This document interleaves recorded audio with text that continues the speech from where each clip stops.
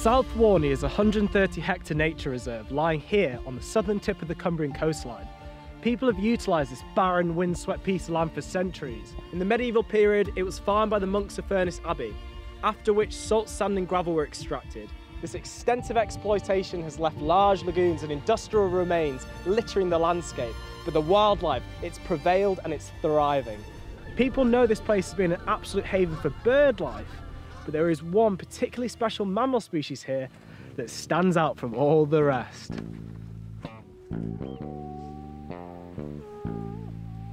The grey seal is pound for pound the UK's largest mammal.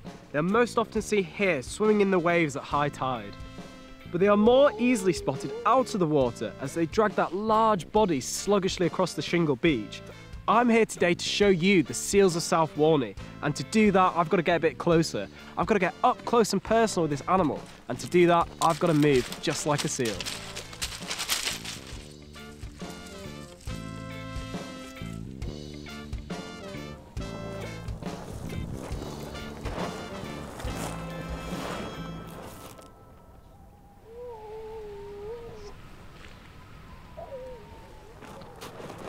They use those big rear flippers in a side-to-side motion which helps propel them through the water. While the top ones, those little ones right at the top of their body, that's just for manoeuvring that big body wherever they want to go.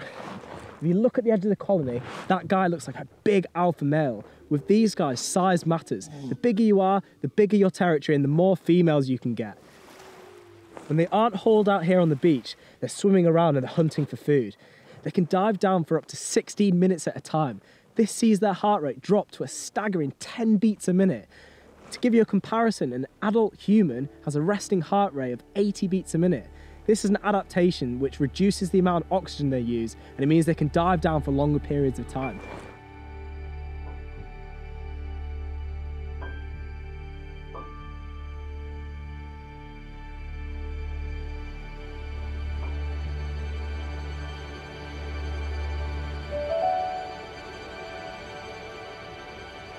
I'm on my way to meet up with Sarah, the warden here at South Walney, to discuss the impact of humans on the grey seals.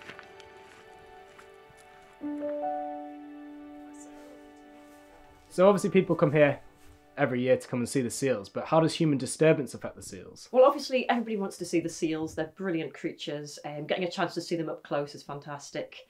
The issue is that they are wild animals, so they are very wary of humans, and when they're on land, they're extremely vulnerable. If they see a human approaching, and that can be on land or on the water, they will spook and they'll stampede into the sea where they feel a lot safer. And if we have pups, pups do get crushed in stampedes like that, so it's just really not good for them. So how many visitors a year actually come to see the seals, or do people come here to see the birds as well, or do they come here to see both animals? So, I mean, a lot of people come here for the birds, come here just to be out in the wildlife, just come for the whole experience. So at the minute we get about 7,000 visitors a year, and that's shot up since the seal colony. We find there's a lot of people come from across northwest England, so it's bringing people into Barrow who probably wouldn't normally go to Barrow, and we think that's really great. The UK population of grey seals makes up 95% of the European population and 40% of the global total number of grey seals.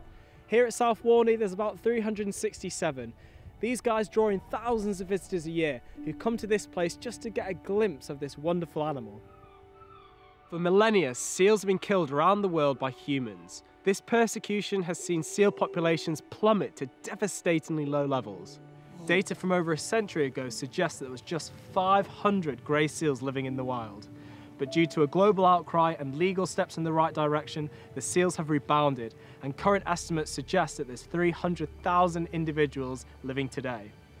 But even though they are increasing, the constant threat of development, disturbance, bycatch and pollution pose a continuing threat to this magnificent animal. South Walney has been a stronghold for the seals for over a decade, and we at the Cumbria Wildlife Trust want to ensure that we seal the future for the future of the seals.